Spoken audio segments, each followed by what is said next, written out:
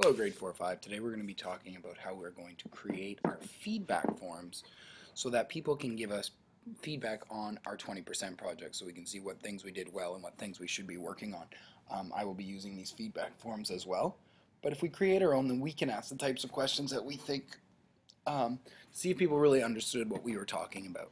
So to create a feedback form, it's just like creating a quiz. So you go into your Halton Cloud, see here's Halton Cloud, and you just click create form. And it's going to ask you if you want to create it in a shared folder. You do. Make sure you're doing it in your folder, the one that has your name. So I'm creating my form. And once it pops up here and it loads, we have a few choices. So start out with a title. So this is Mr. S feedback form. Make sure you put your name on it because we're going to have 30 of them from you guys. We should know whose is whose. Pick whichever theme you like. I just pick default. And right away we have some choices. So the first choice you have is, would you like the Halton, do you need people from Halton District School Board to log in to view this form? I would leave this one checked. This is a good idea. You can automatically have it get people's usernames. And if you want them to see how far along in the form they're going, it says show progress bar. So this is a description, so you can describe what your form is for. So what's this quiz about? To collect feedback from my 20% project. So now we're actually now that we have the form, we've set it all up.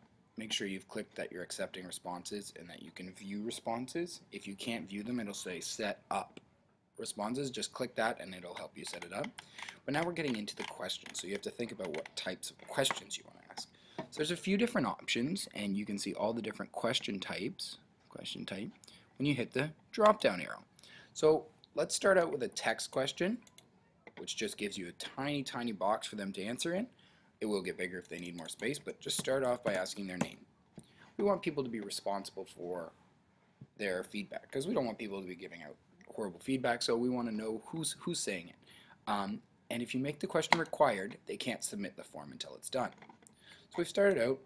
So our quiz right now is just one question. What's your name? So now this is where we have some choices.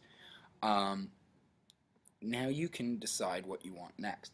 So we can do text questions, paragraph text, multiple choice questions, check boxes, choose from a list, scales, grids, you can add date and time, as well as images and videos.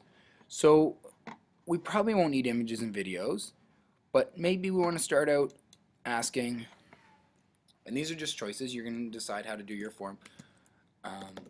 How informative did you feel presentation was? Question mark. We're going to do a scale, 1 to 10, 1 being not informative, 10 being I learned tons of new information.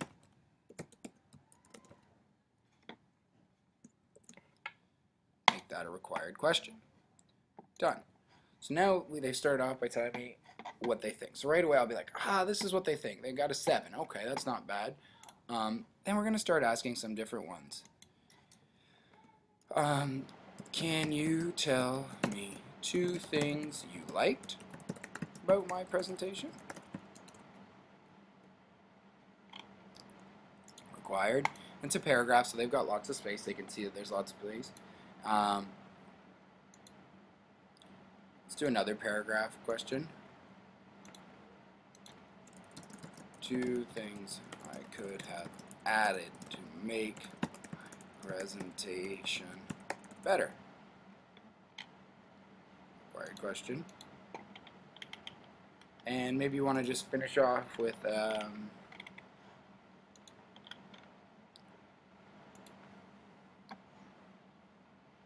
anything else. So you can choose from a list. I'm going to finish off with a text. Anything Anything else I should know? And I won't make that one required in case they don't have anything else I should know. Now I've got a 4-question form. How informative was it? Something cool is you can duplicate questions. So that if you click that, you get the exact same question and you can edit it and change it. How informative did you feel my presentation was? How engaging?